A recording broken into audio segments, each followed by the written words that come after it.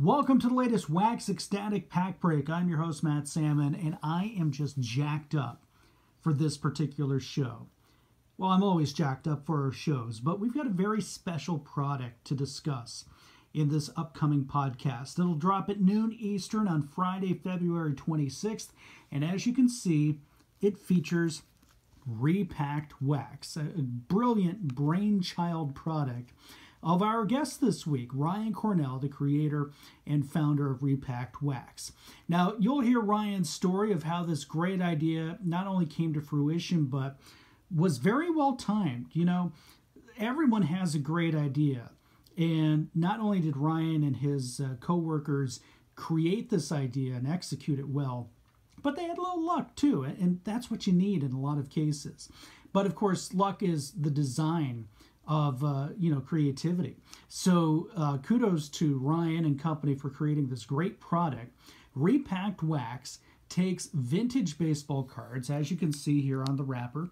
I've got the various years, 1950s through the early 2000s, and in 15 cards, packages them in traditional old wax packages. And I have to tell you, I can promise you, I can squeeze this.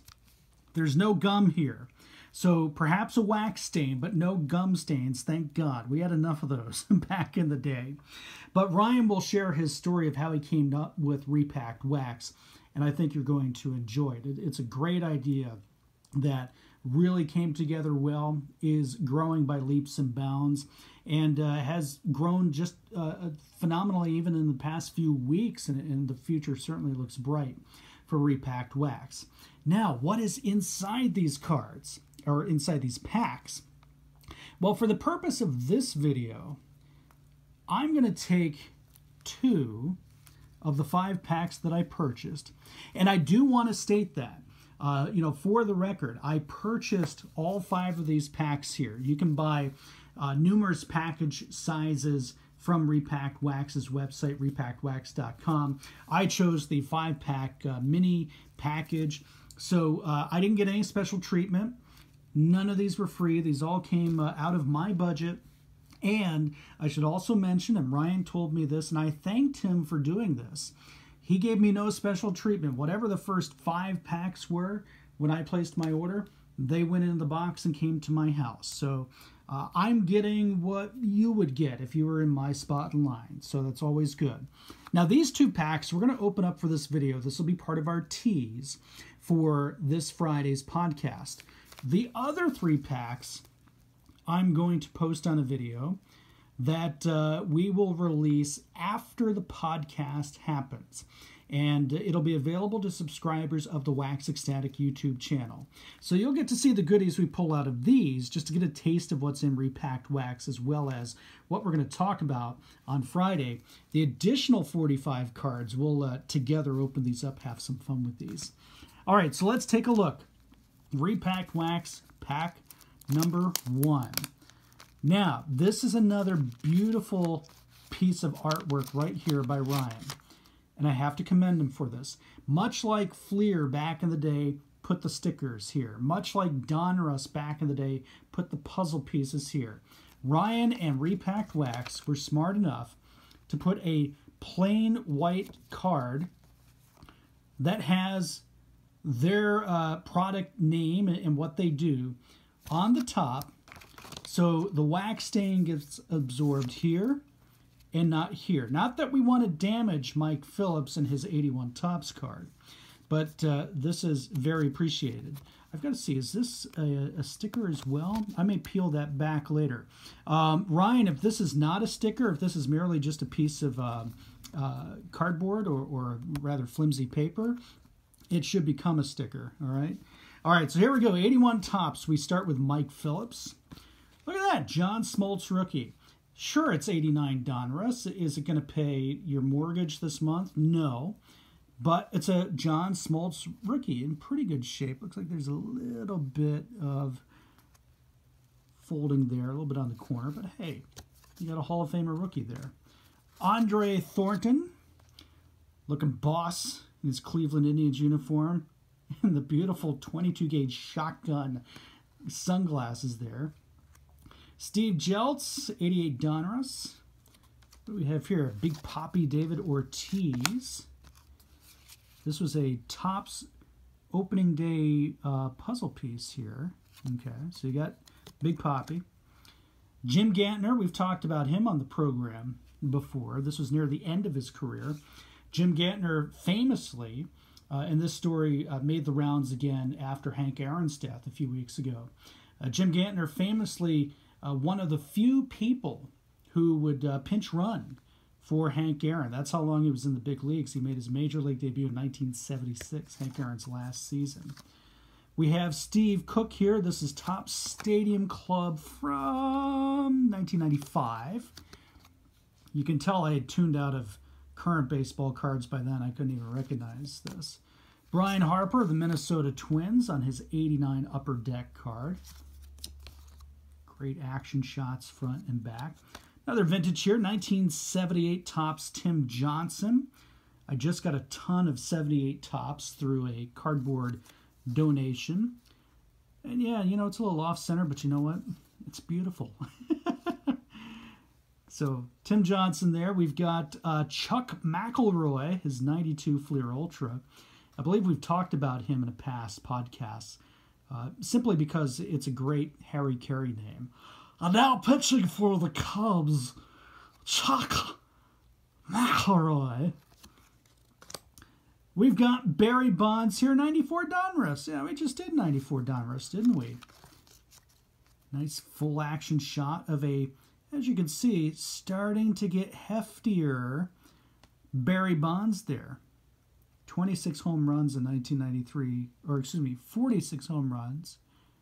Is that, my eyesight's getting bad here. 46 home runs in 1993, so he wasn't totally on the cycle. Going back, I got a couple back-to-back 82s here. We got Rick Mahler of the Atlanta Braves. Note the empty hand in his glove here. Didn't totally fool us with the faux pitching position. Bill Travers of the California Angels. We've got Ricky Wright here on his 83 Fleer card. Oh, another great Harry Carey name. And now the third baseman for the Cubs, Luis Salazar. 1990 Leaf there. And we wrap it up with 93 Fleer. You know, that was a fairly decent set, much like Donruss back then. Just too little, too late. Ryan Thompson of the Mets. And again, protecting your cards, and this is a sticker. Oh, I actually see the fold here.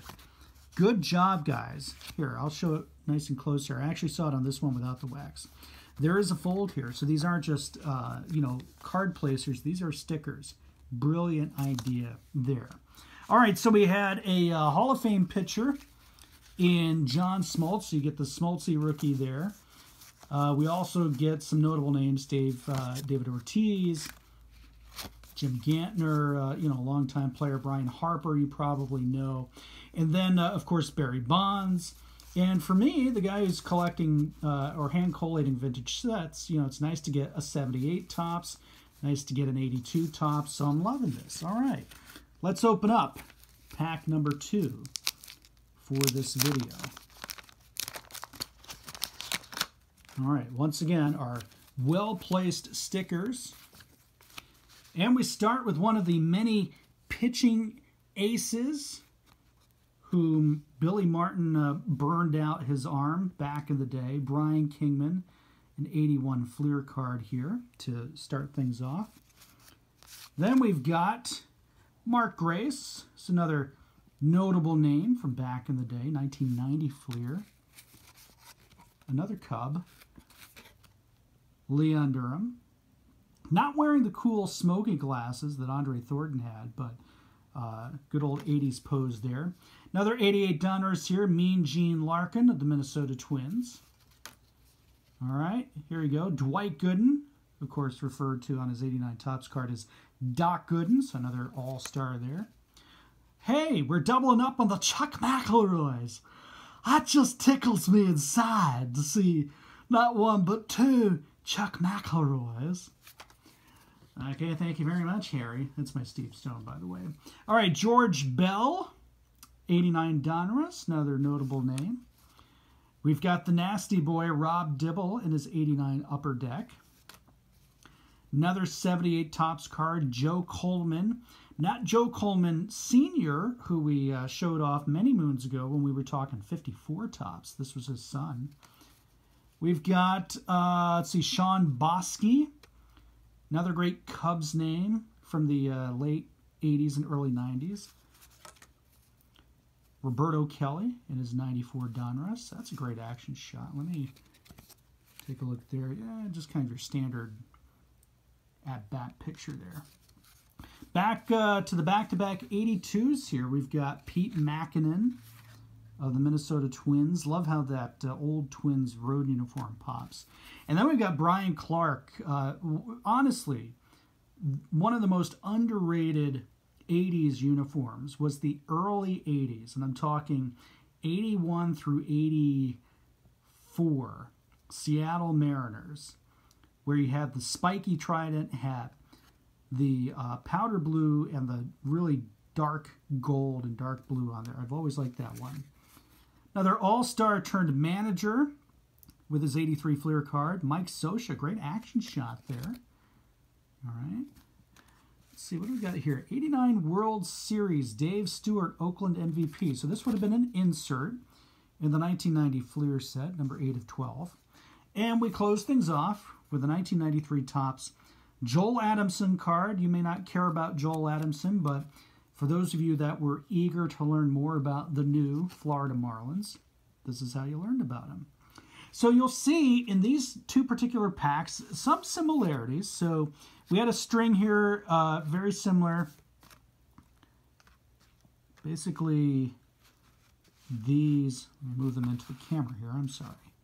Basically, you know, 89 Upper Deck, 78 Topps. 92 Fleer Ultra, 94 Donruss, 82 Donruss, 82 Topps, 83 Fleer. So you saw that similar string there.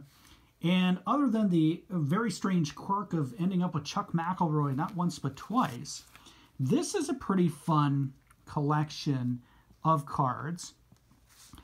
This is not exactly what you would get in one of those Walgreens packages because you're not going to get any true vintage there. And that, of course, I mean by, you know, stuff from like 1982 or 1978.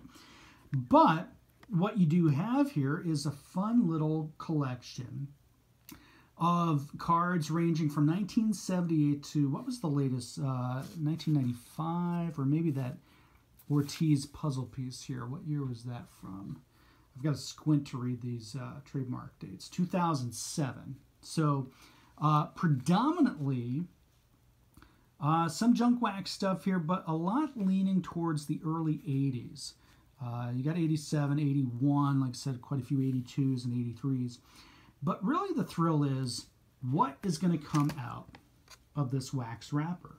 And that's what I love about Repacked Wax, because when you open up a pack of, say, 87 Topps, you already know what the chase cards are. You already know what the big rookie is. You already kind of know what to expect. But with Repacked Wax, it's just such a cornucopia of cardboard delight. So we'll be talking again with Ryan Cornell, creator and founder of Repacked Wax, in our upcoming podcast. Let you know what's new at Repacked Wax. We'll also let you know how you can buy some of these yourself, and how can you make a great idea turn into a great product. Ryan had that experience. I think you'll be able to pick some of those tips up there. Maybe you'll be able to utilize them too in whatever you're doing. All right, we're going to open up the other 3 packs some other time. Keep an eye, subscribe to the YouTube channel for Wax Ecstatic, and you can see those packs soon.